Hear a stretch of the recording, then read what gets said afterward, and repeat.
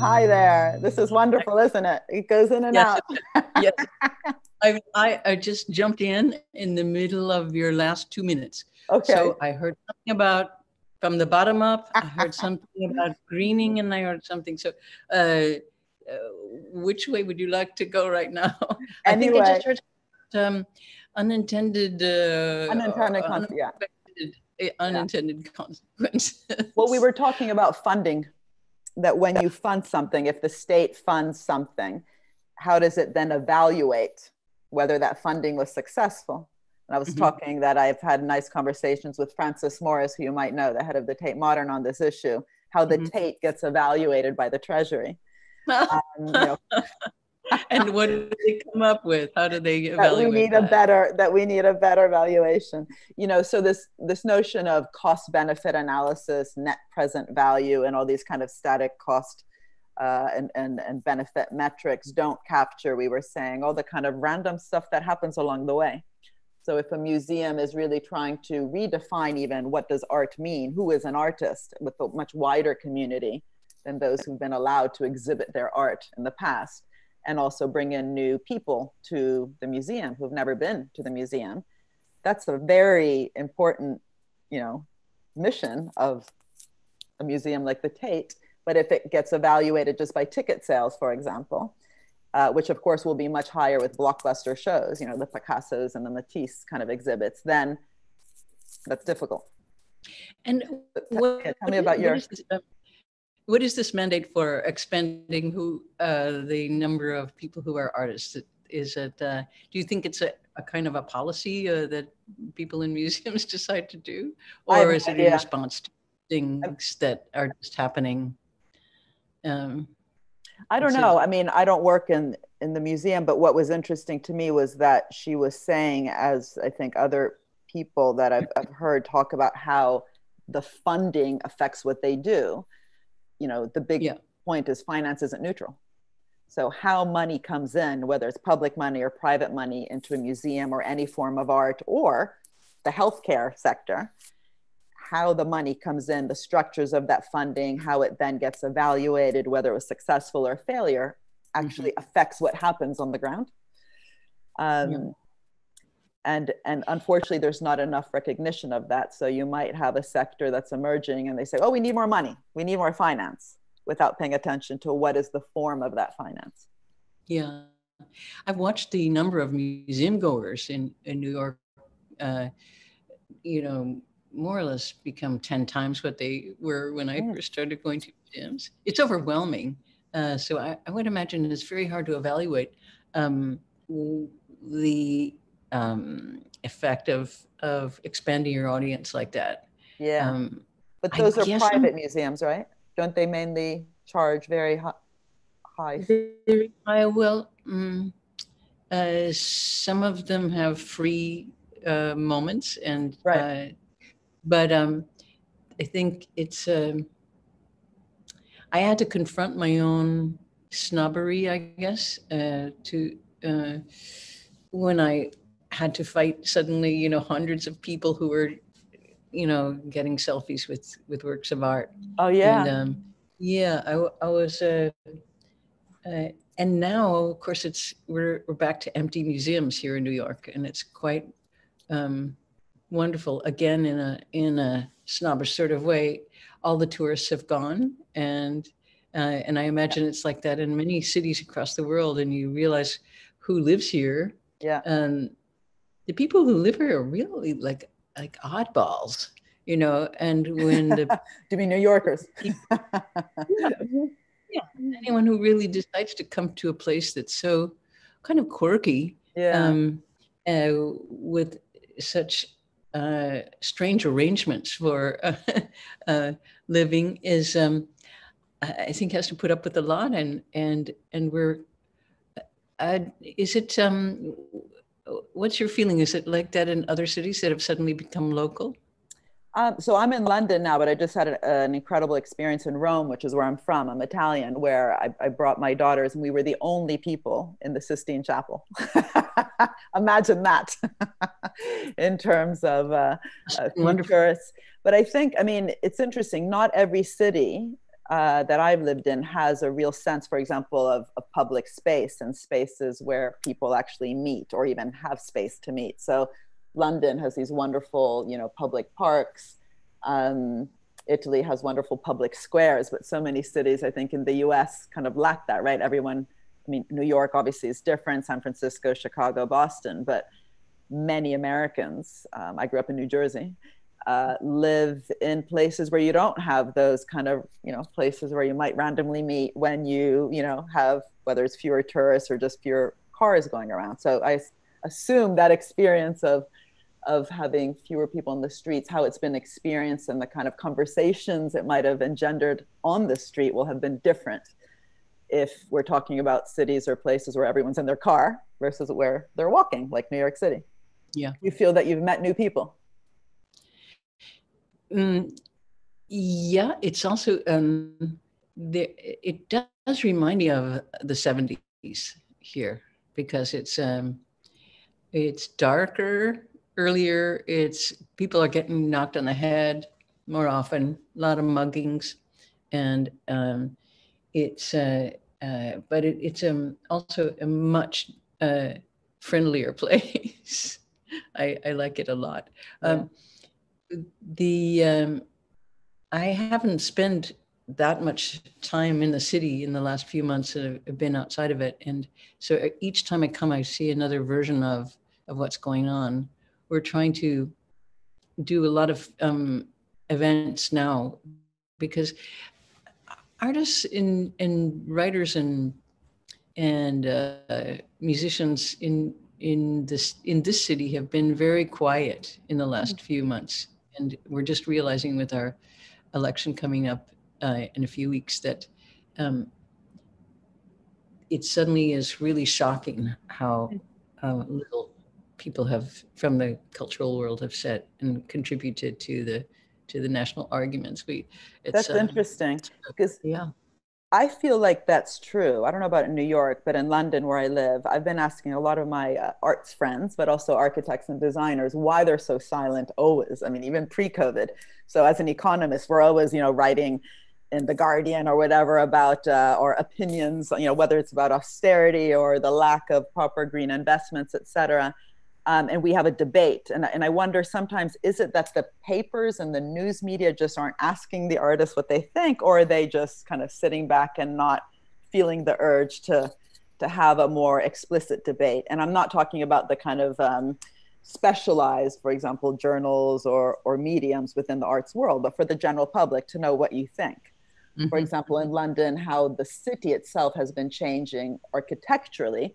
You never read the architects writing saying, oh, that was wrong because we should have done X, Y, and Z.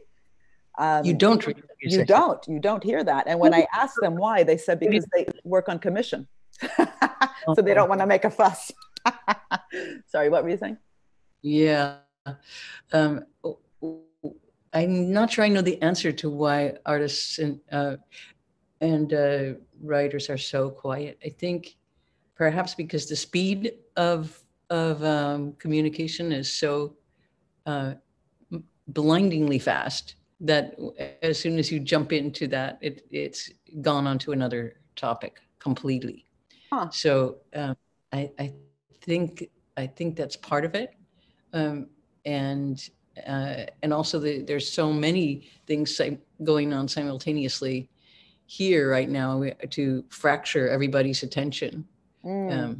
It's sort of a catastrophe on many different levels. I get a lot of calls every day from my friends in California who can't breathe, So the fires are so. Yeah.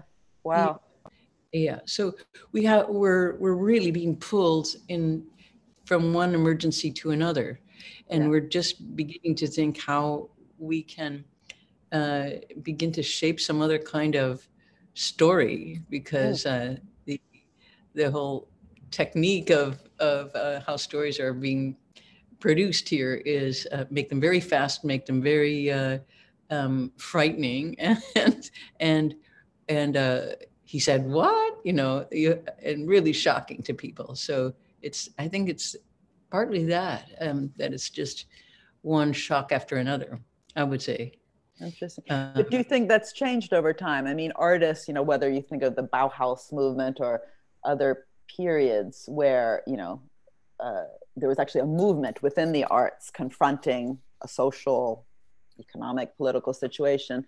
Why don't we have kind of, or maybe we do, and I just don't know. I'm probably quite ignorant about what's happening in the arts world, but do you feel that this silentness that you're talking about and why that might be has changed over time? Because surely back in the Bauhaus years, there was also speed of the level that you were talking about before, but there was maybe more commitment or more collective action, like artists were talking to each other and working together, reacting to something, or no?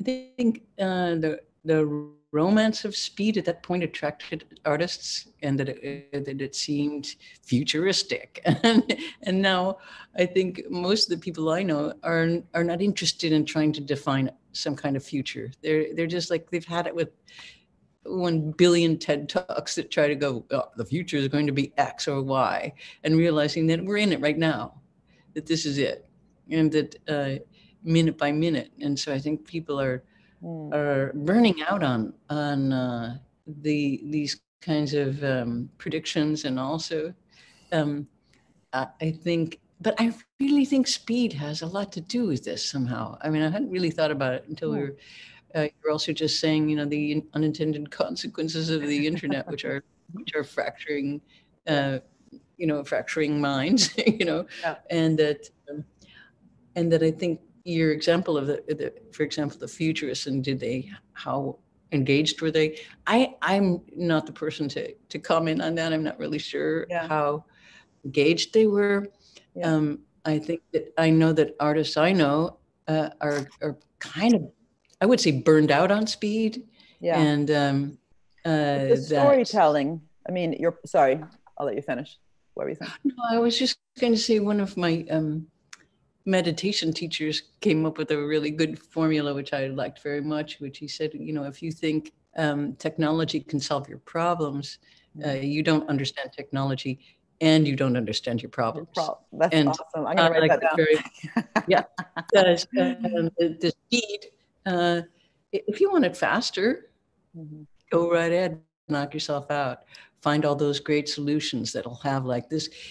So I think most of the people I know now have deeply appreciated the things becoming very slow, and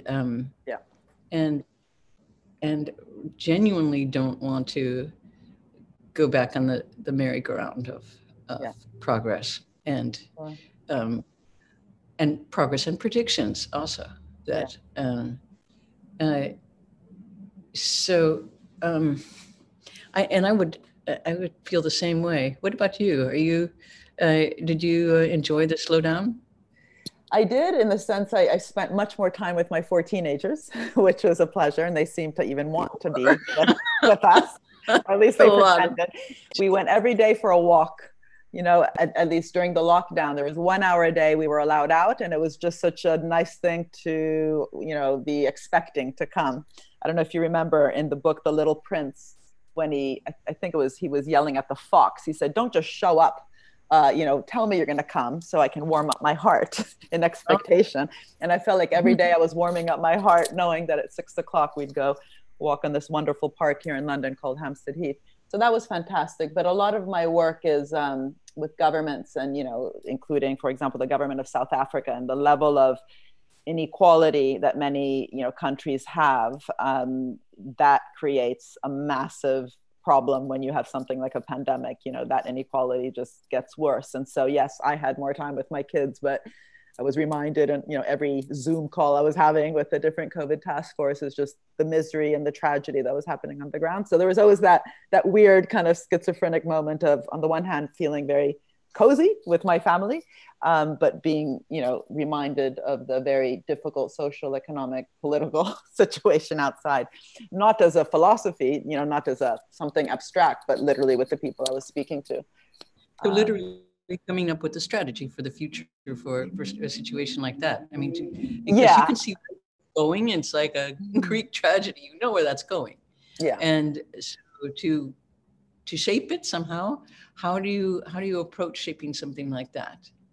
when Well, you the can see. first thing, yeah, I mean, coming back to your point about speed, think of all the language we've been using around speed, the race for a vaccine, right? Quick, a vaccine. And then we don't govern that process properly, right? If the vaccine has to be universal and globally accessible, we're going to have to govern, the patent system and all sorts of things in particular ways to make sure that it achieves what we're actually trying to achieve with it. And I think when you have so much speed, for example, with the recovery, we have to grow again, we need to get people, back to work.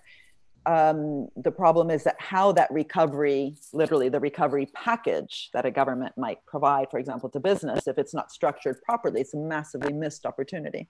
So, there's trillions being thrown into the system right now, just like after the financial crisis. But if those trillions aren't structured to actually build a better future, then we're just going to, be putting money into the source of the next crisis. So on that, what I find refreshing always is the differences between experiences. So France, for example, and Denmark have put very strong conditionality around the bailouts. In Denmark, you cannot get a penny from the government if you're using tax havens. How smart is that? Or in France, there's conditionality with the car manufacturers and the airlines. They had to reduce their carbon emissions if they were going to get some of the recovery funds. Anyway, I'm very interested in those kind of details. How can we actually, in some ways, slowly think about this, even though we immediately, provide the help, but think it through so that we're actually structuring even the contracts between, say, the state and business in such a way that's towards a goal of having, say, a more inclusive, sustainable economy. And it's possible to do, but not if you just say we need to bail out business. I mean, what if the relationship between state and business is tilted in the way that the U.S. is, for example, because our state is being dismantled. So exactly. How do you and you don't have public health. We don't have public transportation. The post office is being dismantled. Our structure is being dismantled. So when you talk about the balance, it's all market. Sure. Yeah. And, but it's also like that in good times in the U.S. They often socialize the risks with public funding and then privatize the rewards. The whole Silicon Valley experiment, the fact that the public school system is so bad in that part of the world, and yet the wealth of those companies to a large extent came from public funds. That's crazy. But if it doesn't make so much of a difference, then you just weather it. No. I mean, I think we need to remember that the economy is an outcome of how we make decisions to govern state institutions, private sector institutions. So corporate governance is really important. Companies that are just driven by shareholder value, that's a problem, but also how these interrelationships occur. And all of that can be restructured. We can change corporate governance models to be more stakeholder driven. We can change how government works to actually have much more public purpose. We were talking before with Theodore about public value, and we can change the relationships to be more symbiotic and less parasitic. Literally at the contract level, we need lawyers to help us write better contracts. Yeah, we do. Never said we need better lawyers who understand those issues, I think, because here I think we've almost given up because it's so overwhelming to try to move into government to change it. It's but do you feel that government at the city level, because you've been talking about New York, at the city and state level, I feel there's more interesting things happening in the US than at the federal level? Would you agree that at the city government is? Well, I don't know. I mean, I've been active in my little town at the end of East Hampton. And we're trying to, we had a big campaign for somebody who's running against a very entrenched Republican, and she's a scientist and was kind of selling that as her main skill, that she could see where, particularly in ecology, because that part of Long Island is very much about erosion and the ocean, and so she's kind of an expert in that. But and we try to support that as much as possible, but the smear machine is really powerful there. And so every single point that was made about that was kind of dismantled through a huge and powerful campaign of ridicule. So it was, it became very, very difficult to, I don't think she's going to win. I shouldn't say that. She's going to win. You know, but with our greatest efforts of trying to point out that the actual situation, as opposed to this kind of fictional idea of what is going on with let's just use ecology there, for example. It was so overwhelming for us because there was so much energy coming from the other side to kind of erase her message. Wow. But you said before, you used the word story and storytelling. And do you feel that behind that kind of, you know, anger and propaganda in some ways that you know came her way, there's also that the stories have been captured, the ability to tell stories has been captured by particular interests, and that progressives aren't telling stories that are understandable enough, and maybe, you know, simplicity and simple don't have to be the same thing. You know, a simplistic story is not the same thing as a simple story. But if we don't know how to tell simple stories, like, you know, make America great again, which is a very simplistic, terrible story, but still, what is, you know, what are the big headline stories and messages that progressives in the US you think are, you know, like what's Biden's story that people could actually understand?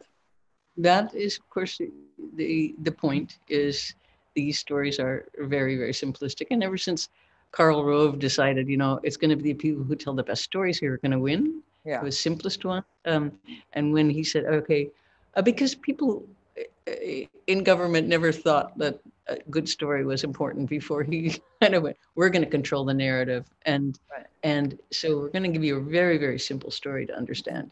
And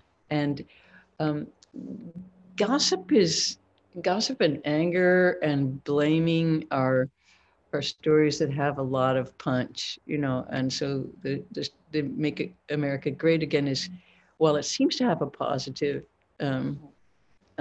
narrative, it's very much about what people don't want, you know. So, and that's very appealing at the moment. Because people are very frightened that this is very out of control. Because really, I guess the dominant story, if I had to make it super simple, was that the world is getting hotter and smaller and more dangerous, and so what do we do about that? So when there's a simple solution, people take it, and other things about generosity get drowned in that. So we have a series of events called Ruckus, which we're organizing now for with in collaboration with Get Out the Vote people, and it's a lot of artists and musicians and writers in New York doing a few days of events, not with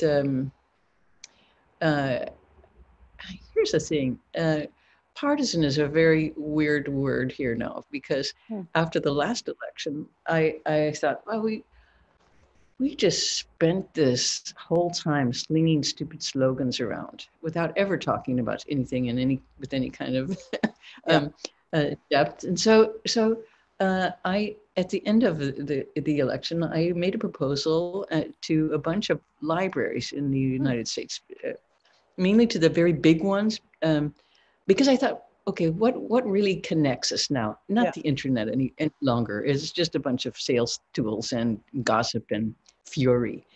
But how could we connect the country? And I was like, libraries. Amazing. So we have a huge New York Public Library, huge one in LA. The major libraries are big, and then they branch out into all sorts of tiny ones, and every little tiny town has a library. So I thought, what if we had a year of national conversations that were one thing a month, and they would be ecology, there would be human rights, there would be women's rights, there would be mass incarceration. Anyway, so I got these, began to get a lot of energy into that project. And then I was informed by the library in New York that, of course, we could have these discussions, good idea, but they could not be partisan. I said, okay, yeah. Let me just ask you a question. If the first one we'd like to do is freedom of speech, you wouldn't consider that partisan, would you? And they said, we would. So I said, that's the end of this conversation. There's no way to have a dialogue that isn't a screaming argument with intelligent tech people on one side and other people kind of going, no, so it's I don't know what to do about this part. I don't know what to do about the screaming match in the sense that everybody feels that they're right and those other people are just uninformed. Yeah. So, we had a similar idea here in, in Europe, but also specifically in the UK around both strengthening public libraries, but also connecting them more, exactly as you say. For example, the British Library is famous all over the world, but it's not really connected with all these small neighborhood libraries. So imagine, the British libraries where Karl Marx wrote his, actually he wrote in the British Museum, which anyway, they're connected. So the problem is a lot of the funding that has actually gone to the public library system is precisely what's been cut in the last 10 years in the UK. So unfortunately, all the attention was just to save them, right? Which of course is very important. We need the public libraries, but the bigger ambition, if it actually existed, was also how do you bring to the public library, exactly as you're saying, the most, dynamic 21st century kind of debates and use them, not, this obsession with the internet as the vehicle through which you foster debate, but also connect them to other public institutions. Like in the UK, we have, government digital services, which has set up this great government website. We have, again, the British Museum, the British Library, the Turing Institute, but they're not really connected. They don't work together to be kind of this disruptive, funky force that think about citizen debate. They're all siloed in their own little domains. Yeah, shaping a community, so key. Yeah. And I think that the fracturing of that is what we're seeing now, and the narrowing channels means that it's harder to. I remember when I was growing up, there were a lot of different beliefs in the little town in the Midwest, and some people were kind of Republicans and some were Democrats, and everyone really got along, even though there were quite radically different views of how to live in the world, how to be part of a community. But everyone was more generous, and people are less generous now. Do you feel that? Yes, but also they're more siloed. I mean, I think there used to be my good friend Cornelia Parker, who's an artist. I don't know if you know her work. She's fantastic. In fact, I have one of her prints back there. Anyway, look her up. She's wonderful. She tells me that how artists were funded back then and the kinds of people that could even enter the arts. It was much easier for someone like her from working class background in the north of England to become an artist. Today, it's much harder, actually, at least in the UK. There's a very, in some ways, the class system.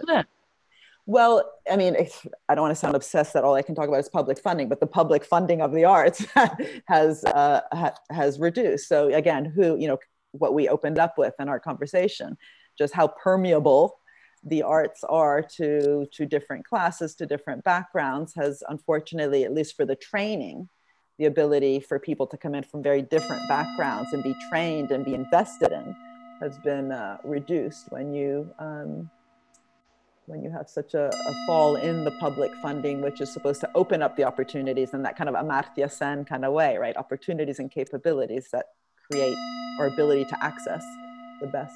Yeah. It is true that you have to appeal to a different group of people to get funding now. So, and you have to have different goals as an artist. Are we out of time? We are. Oh, that's goodbye.